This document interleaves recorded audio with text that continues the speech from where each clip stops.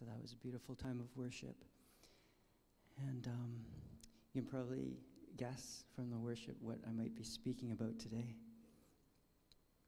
And from the psalm as well.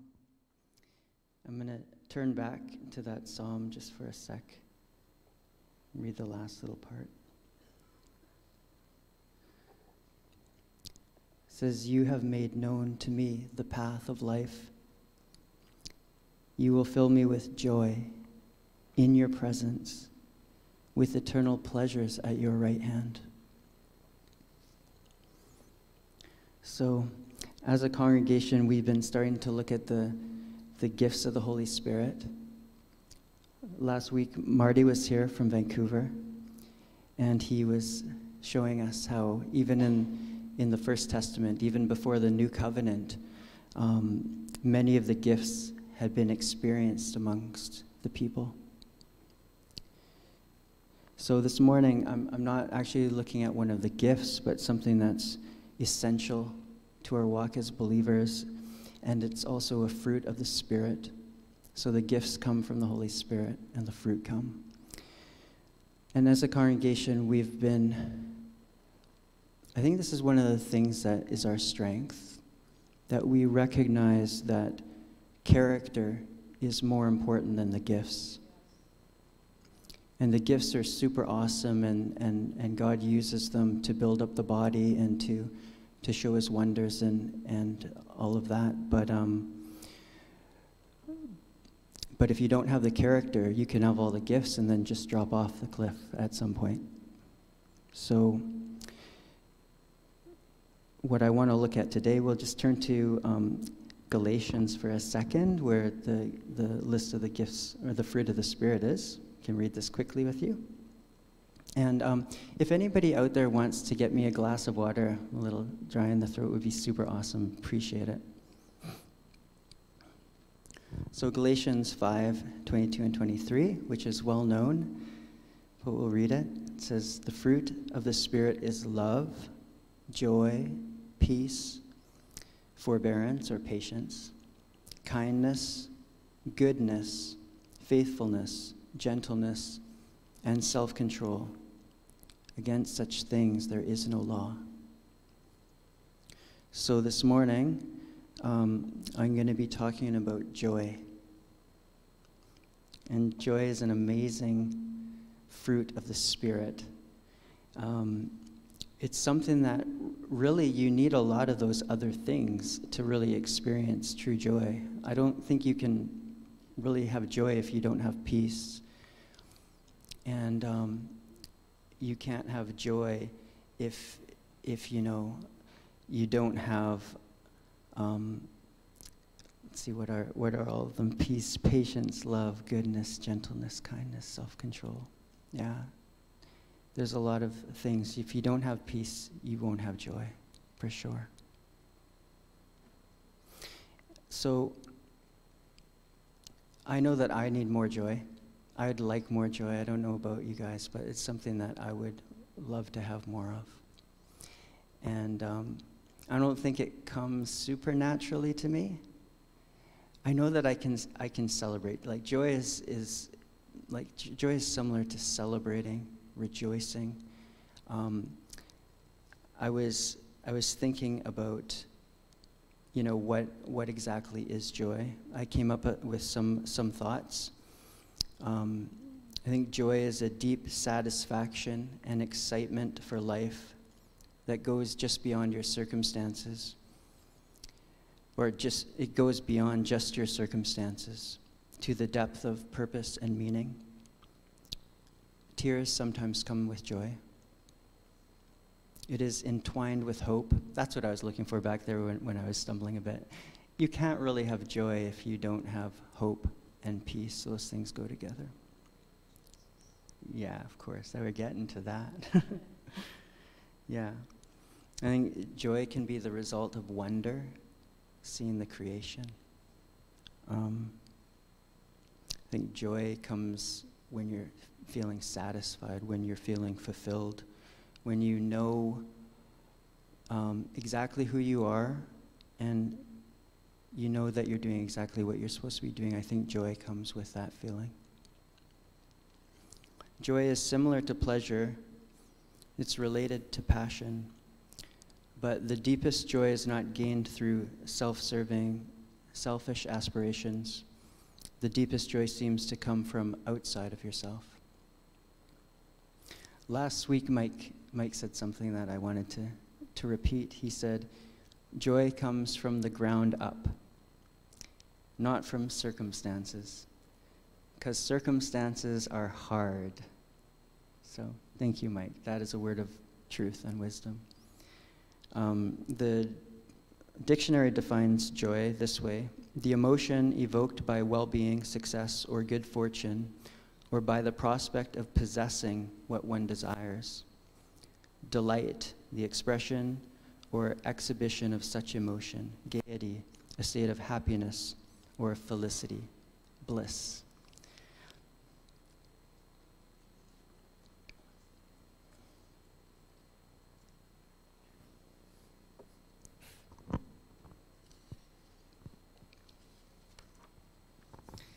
So, as you well know, I'm sure,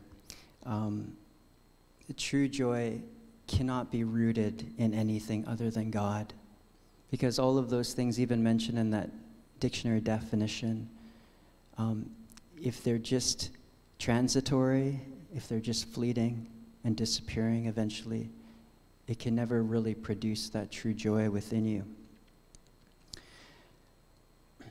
So the truest and greatest joy can never be fully realized without God as the central focus. We need intimate connection to him and to his purposes.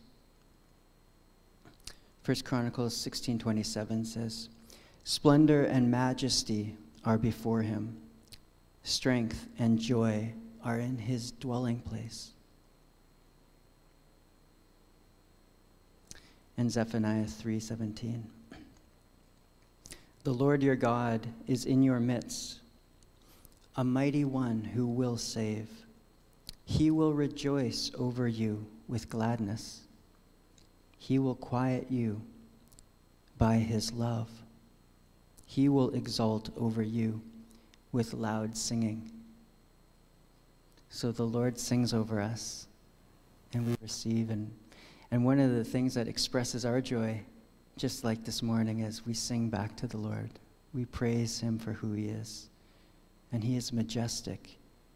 He is amazing. He's all in all. So it's God. God is necessary. We need to have intimacy with him to experience the truest form of joy. We need to understand his purposes.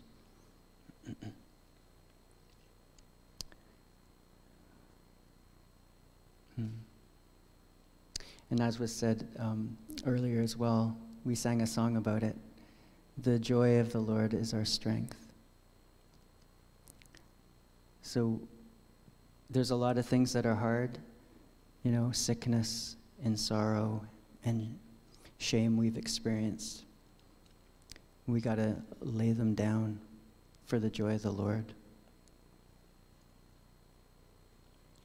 So I want to say that joy is our inheritance as a people of God, because we are in Christ and we inherit along with him. And Jesus was anointed with the oil of joy, and really he is joy.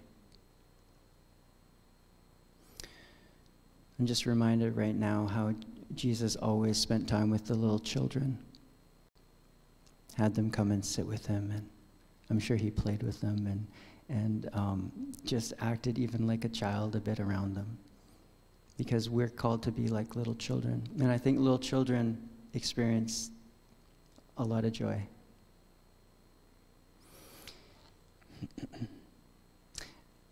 I'm going to read from 1 Peter, and as I read this, be reminded of our study on Watchman Nee, because it begins with what Messiah has already done.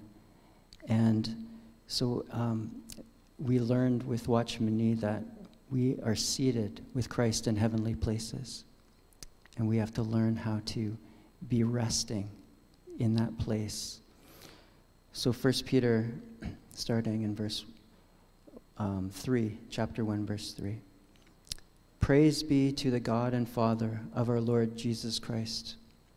In his great mercy, he has given us new birth into a living hope through the resurrection of Jesus Christ from the dead, and into an inheritance that can never perish, spoil, or fade. This inheritance is kept in heaven for you, who through faith are shielded by God's power until the coming of the salvation that is ready to be revealed in the last times. In all of this, you greatly rejoice, though now for a little while you may have had to suffer grief in all kinds of trials. These have come so that the proven genuineness of your faith, of greater worth than gold, which perishes even though refined by fire, may result in praise, glory, and honor when Jesus Christ is revealed. Though you have not seen him, you love him. And even though you do not see him now, you believe in him and are filled with an inexpressible and glorious joy. For you are receiving the end result of your faith, the salvation of your souls. Amen. So Jesus is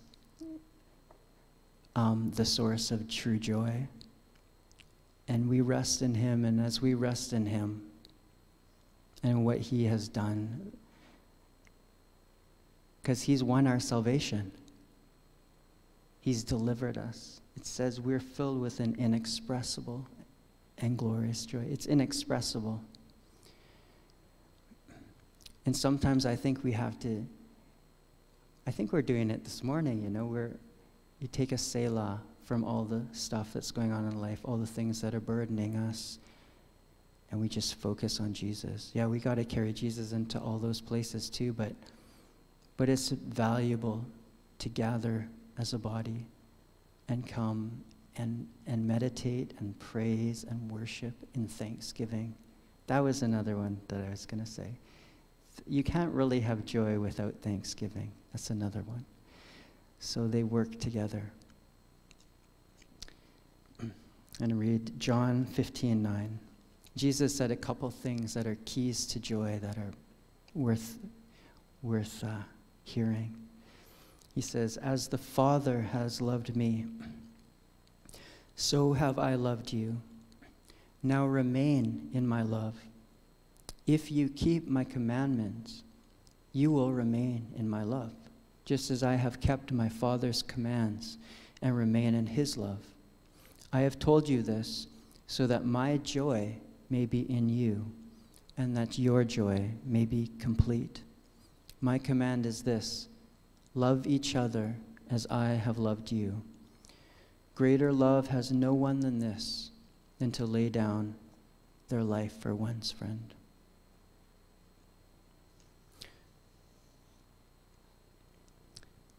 He says later, "If you keep my commandments, you will abide in my love, just as I have kept my Father's commandments and abide in his love.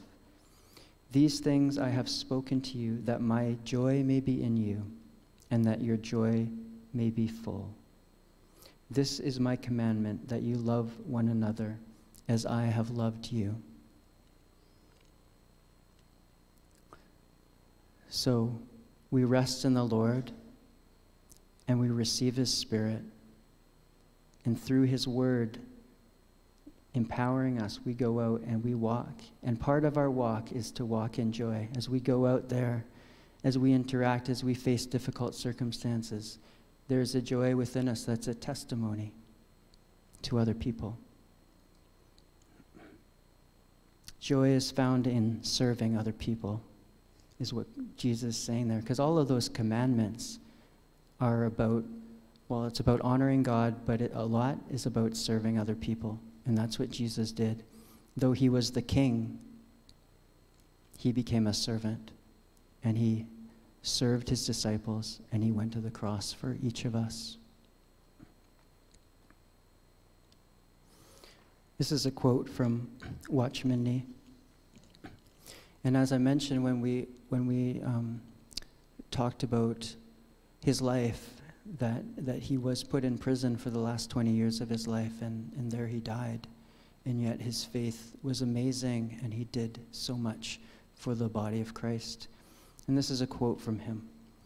"Do you know, my friends, that the Spirit within you is very God? Oh, that our eyes were open to see the greatness of God's gift. Oh, that we might realize the vastness of the resources secreted in our own hearts. I could shout with joy as I think, the Spirit who dwells within me is no mere influence, but a living person. He is very God. The infinite God is within my heart. I am at a loss to convey to you the blessedness of this discovery, that the Holy Spirit dwelling within my heart is a person." That's from his book, The Normal Christian Life.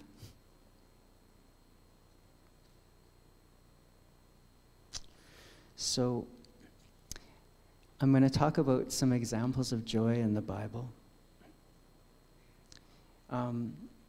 One last thing, though, that Jesus said was, "Until now you have asked nothing in my name. Ask and you will receive, that your joy may be full."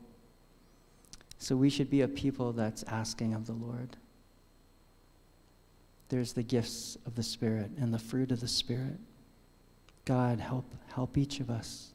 God, help me to continue to grow in the fruit of the Spirit, to seek you and pursue the gifts of the Spirit, and to walk in them as Jesus did.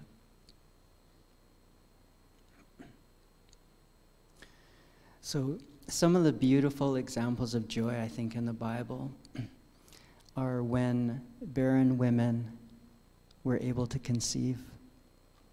And so we see that as examples in some of the incredible women of faith, such as Sarah and Rebecca and Rachel. And you remember Hannah, how she dedicated her son to the Lord. And also Elizabeth. So Elizabeth and Sarah, they gave birth in their old age too, right? So it was miraculous. But you can imagine the joy of having gone through so much of your life and not being able to do something that was so central to who you wanted to be as a person, especially in that culture, in that day.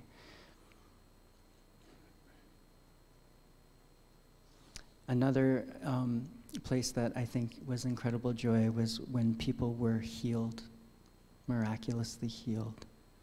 They may have suffered for many, many years. They might never have seen. Then Jesus came along,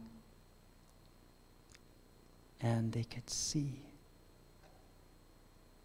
Everything was darkness before, and now they could see. I think that would be incredible joy. And then there were some even who were resurrected, such as, I think it was the Shunammite woman's son in the Old Testament. She had been promised this son and blessed by the prophet. Then all of a sudden, one day when her son was years older and working in the field, he falls down and becomes sick, and then he dies. And she goes to the prophet, and the prophet comes and he puts himself onto the child, and the life is breathed back into that child. Like, imagine the joy of that mother. Turn from sorrow and grief into joy.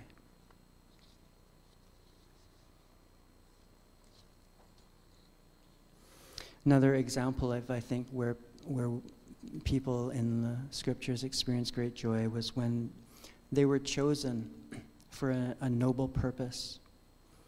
such as Solomon being chosen to build the temple. Mary is a great example. She was chosen to bear the Messiah. And she has one of the most beautiful scriptures, which we call the Magnificat. And one of the lines is, "My soul magnifies the Lord, and my spirit rejoices in God my Savior." I think in all of these examples, you can see that the greatest joy it's outside of ourselves. It includes us. We get to be part of it, but it's always bigger than just our own person, just the things that make us happy. It's always about love being expressed to others, and that you get to bring things to life, bring hope, bring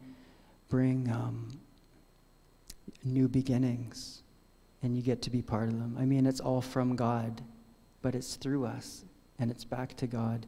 We get to be part of it. We get to experience it. In 3 John 1-4, he says, "I have no greater joy than this." So this disciple who had walked with Jesus his whole life, and went through all of it, all of the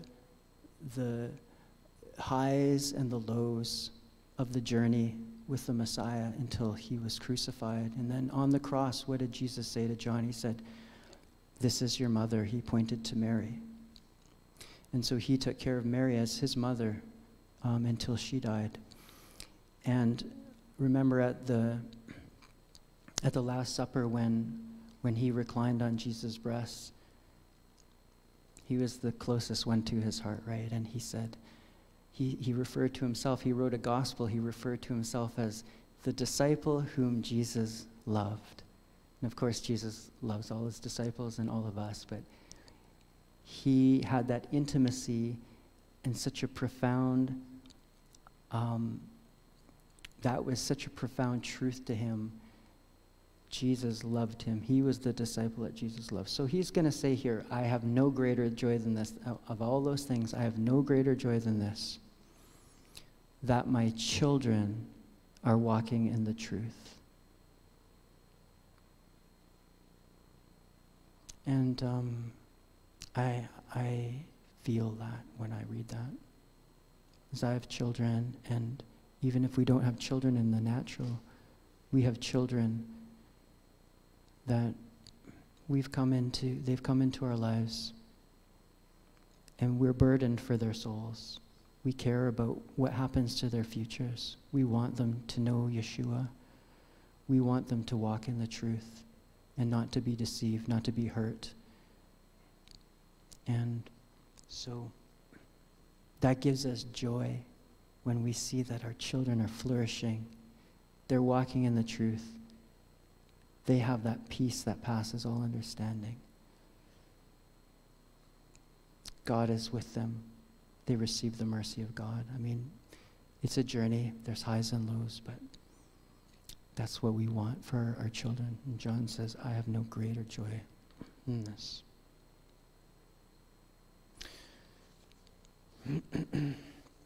So just a little bit more here, and then what I'm going to do is I was, writing down things as things came to me over the week to prepare for this. And I was on my YouTube, and there was a program that just came up, and I wasn't looking for it or anything like that.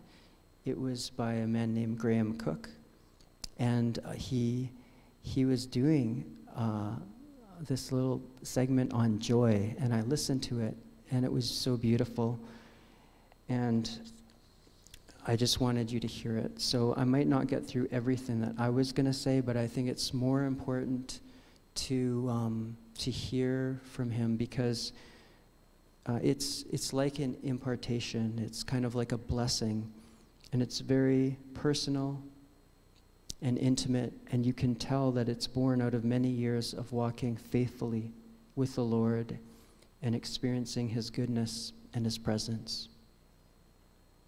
So I believe that he was led by the Holy Spirit to give that word, and